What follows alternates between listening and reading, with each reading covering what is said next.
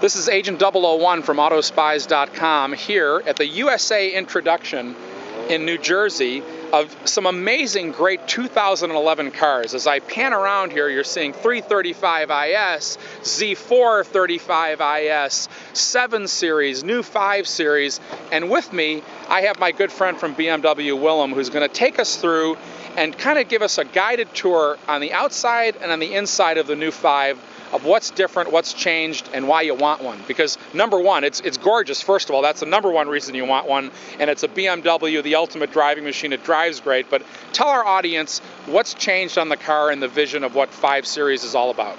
Okay, I'll like to do that. Thank you, Don. And let's take a look at what are the basic changes in terms of proportions compared to the outgoing 5 Series sedan to the model year 10.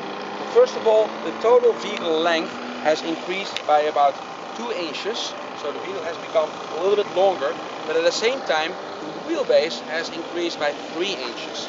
That basically means that the overhangs have been reduced, especially the front overhang. So when we look at the front overhang, you see it's extremely short, which is anyway in general a BMW quality, but on the new 5 Series it has become even shorter than on the old one. And it seems to really harken back to the E39. It has a lot of cues from that old, probably the greatest 5 Series in history to a lot of the purists, correct? Until this one came. Yeah, until this one came. Yeah, absolutely. It's a very harmonic design. We have gotten a lot of feedback from the media, from the public. It's pretty much all positive, and there's, to be honest, also very much confidence within the company on the styling. And I hear it's selling quite well in Europe, almost sold out across most of Europe. Absolutely. Currently demand is clearly higher than our manufacturing capacity. Yeah. So in terms of other changes in the geometry of the vehicle, you will see the height is pretty much the same as the outgoing 5 Series. The width has been increased, so the body width by about 1 inch, and the track by 1.5 inches. This makes the vehicle appear more solid on the road. And the part that we have to come to, because obviously in the last generation car, there was criticism of the, in French they call it the derriere. I say this new 5 Series has the best looking back end of a car that BMW's ever made. It's gorgeous. Well, I pretty much agree with you, and the nice thing is, although it seems less big, this whole rear part of the vehicle, as you say it in English, the trunk volume has stayed the same compared to the outgoing 5 Series, so no compromise at all in that area. Gorgeous tail lights, the exhaust is beautiful, and you know, we're looking at a different silver color. When I saw this here in this overcast sky, this is not the titanium, this is called mineral silver. It's actually my favorite color combination on the car. There's a beige and an amaretto interior that you can get on this, and I just think it really pops. It really is more alive than titanium. So if you're kind of trying to decide on a color, I would definitely look at this mineral silver. So we're going to go on the inside now. Okay, we've got a great tour of the outside of the new 5 Series, and now the interior. This is the place that you're going to spend most of your time and enjoy the beautiful ultimate driving machine experience. Tell us about the inside. Well, just like the outside, also the inside is completely renewed. There's no part that has been taken over from the outgoing 5 Series. In general, if you look at the interior, I tend to describe it as a contemporary but not cold feel that you have in it. So it's like a contemporary but warm feel. This is not only due to the materials that we have been using, but also by the geometry. And it also has it's gone back to the driver orientation, which was missing in the last generation 5 Series. Absolutely. The previous generation 5 Series did not have driver orientation, so the dashboard was not curved around the driver. And I must say we got some feedback on this, that our BMW customers were missing this, and that's why we were putting it back into the all-new 5 Series sedan. You can see the door handles, how they kind of slide up, a little bit more ergonomic for the person, you know, used to the old E39, so I think it looks really smart and handsome. Tell us a little bit more about, let's light this thing up and show us some of the new things about it, talk about the technology and what you can get. pricing, gas mileage. Got a great 8-speed transmission I was hearing about. The Sport 8-speed sounds really exciting. That's what I want on my 5 Series. Yeah, absolutely. The 535i and the 550i, they come standard with a 6-speed manual transmission, which is actually unique in the segment. So no other premium mid-size sedan in the US does offer a manual transmission. We do have, though, an 8-speed automatic, optional, but a no-cost option. And I drove the manual transmission yesterday in the 535. It is fantastic. I love the feel of just the way the clutch works. It's just a wonderful, great experience. I mean, if you like driving a manual, you're going to love that one. Although, with the way technology's changed, now with 8 speeds, you have 2 overdrives right in the transmission, and the automatics, it's no longer the stick shift gets the better gas mileage. The new automatic actually brings you better gas mileage. That's absolutely true.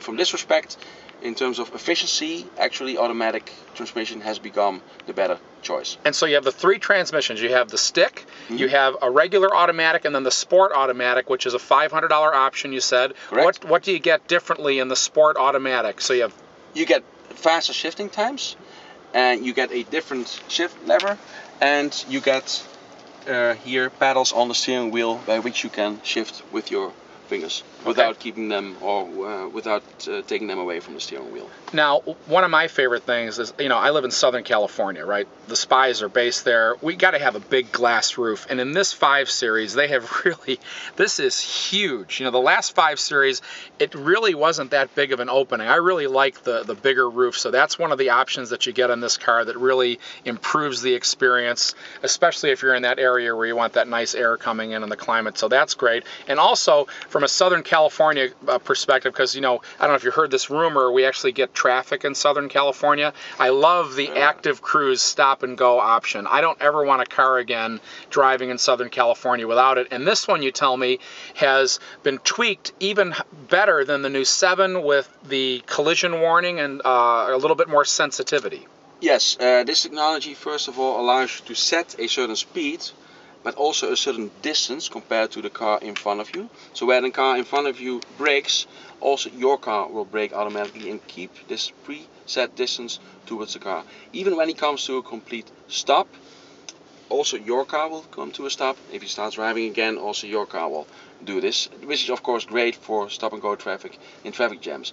But if the car in front of you brakes very suddenly, you will get, as a driver, a braking impulse as a warning something is happening in front of you.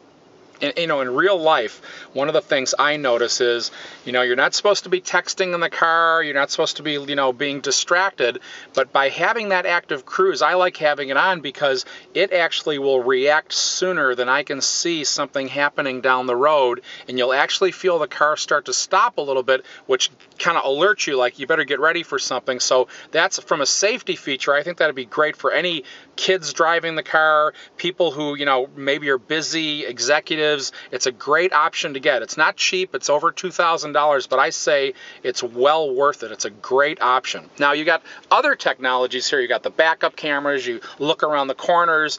And I heard you kind of maybe, bragging a little bit about your automatic parking over certain Asian competitors' cars system. Well, who might that be? We'll let the audience venture a guess on that one. Yeah. Tell us why this one is better. Well, Parking Assistant is coming new now for BMW, so it's actually a premiere for BMW on the 5 Series sedan. And you have to actually experience it, how well it works. But what it does for you is, when you activate it, that it finds a suitable parking spot. So where there's enough space. Once you have selected that parking spot, it will steer the vehicle into that parking spot. What is left to the driver is applying the gas and the brakes, and of course the transmission. And we're going to show you a demo of that in just a few minutes. But now, one of my favorite things also that really, people don't think about or talk about a lot is the seat in a BMW and in a luxury car. I mean, you're spending a lot of time, and I really have to compliment you, the seats that allow the upper movement here towards your shoulders and the multi-level of adjustments in a BMW. I don't think there's any better seat for a long drive. It's wonderful. Can you get massage in this like the 7 Series, or you can optionally get massage. And heating and cooled seats, of course, it's normal. All optionally available. These are actually what we call the multi-contour seats. They come in a few packages, for example in the sports package, and those are really the seats that give you, and on the one hand, great long distance comfort, but they also hold you very well in the vehicle. So this is a combination of sporty but also comfortable driving in one product. And so, in a nutshell, as we close here, if there's one thing about this car that really impresses you, I mean, you've lived with this car in development, what is it about this car that maybe the average person's not going to see right off the bat, or that you really appreciate after being involved with it, that really makes you proud about this new 5 Series? Well, if you want me to describe it in one sentence, I would say it drives as good as it looks. Wow, and it's really a beautiful car. The entire package, it's handsome, it's classic, it's contemporary, it's everything I think you'd want in a luxury sports sedan. So Willem, thanks so much for showing us the 2011 5 Series. This is Agent 001. Remember, spy before you buy. Take care. Autospice.com